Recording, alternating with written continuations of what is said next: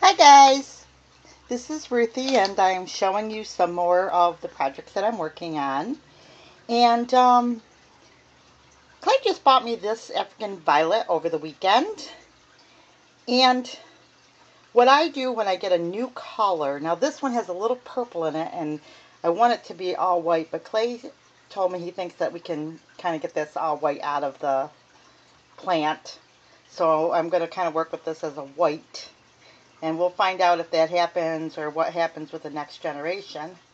But what I do is immediately I pick out 3 leaves and I cut them diagonally on the stem, and then I place them into little pots, and it's going to take about 2 months to get flowers.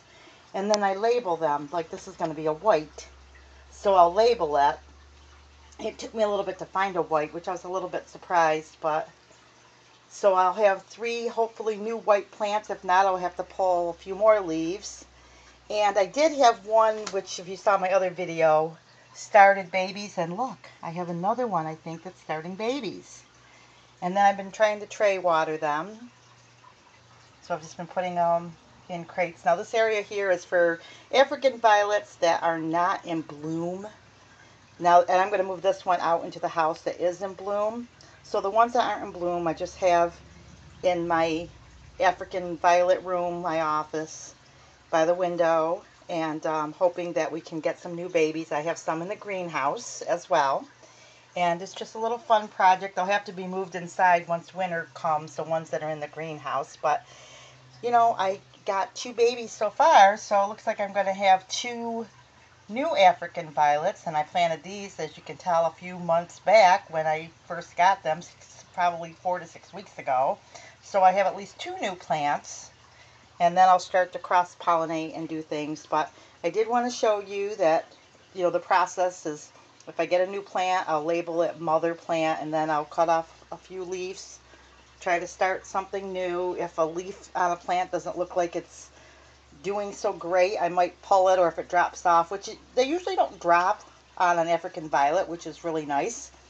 But if they do, I'll just take it and cut it diagonally in the stem and stick it into some dirt, or I might try putting it in water. Now some of them I'm not sure what they're going to be because, silly me, I didn't label the beginning ones, so I'll be surprised at the color flower, so I'll find out what happens there.